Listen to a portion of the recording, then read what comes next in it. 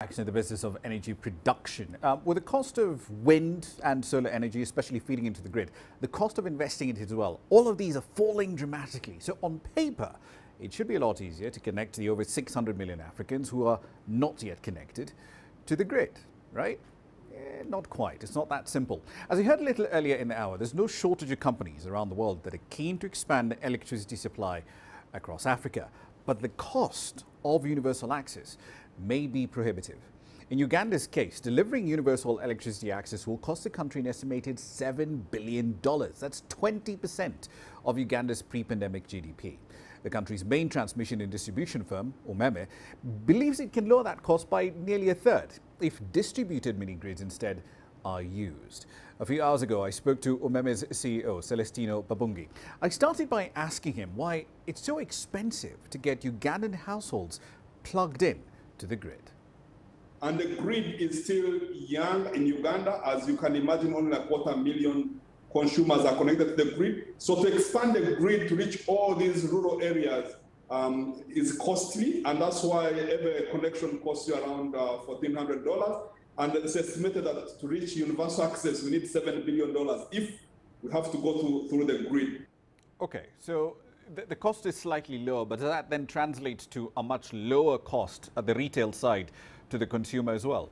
Yes, when you use the alternative sources of energy, I mean, when you look at it, you ask yourself, do people need energy? The answer is yes. If you look in Uganda, telephone companies, you have over 23 million telephones. If you look currently, people want to watch television, they want to have their radios on, they need appliances that use energy to drive economic development. So the question is, you need to take affordable solutions to them that will enable them translate that into economic returns, and then that improves their livelihood.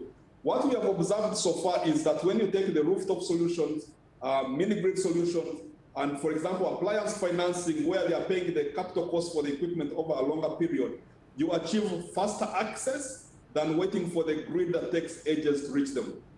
What's the retail cost of electricity on the mini grids compared to the national grid? On the mini grid, you would say you first look at three options.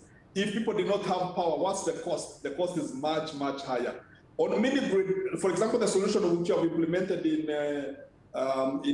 central Uganda, this mini grid, we're looking at an average cost of 20 US cents.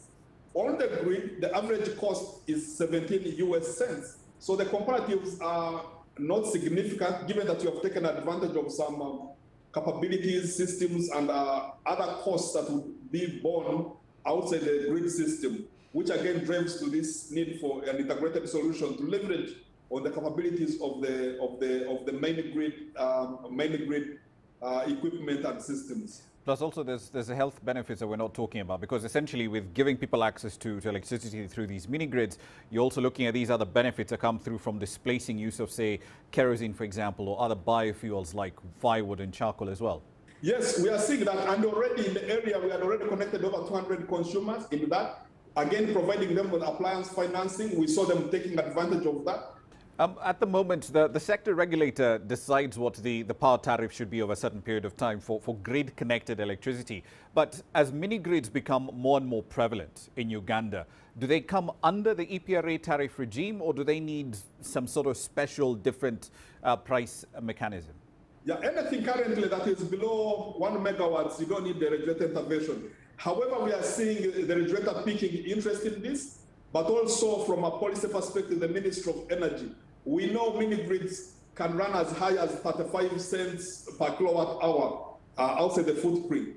But for us, what we see is, what's much more important is deliver the mini-grid to leverage on your cost, put in equipment that can actually actively use that power to reduce the cost of generating this power. And actually consumers, if you compare, they would prefer to pay a higher price in the short term as they improve their well-being. Next door in Kenya, we have at least 100 operational mini-grids that are either operating or essentially eyeing the process of being constructed and put up at the moment. What do you think the total addressable market for mini-grids in Uganda is like at the moment? At the moment, there was an estimate of around 400 mini-grids in the electrification plan.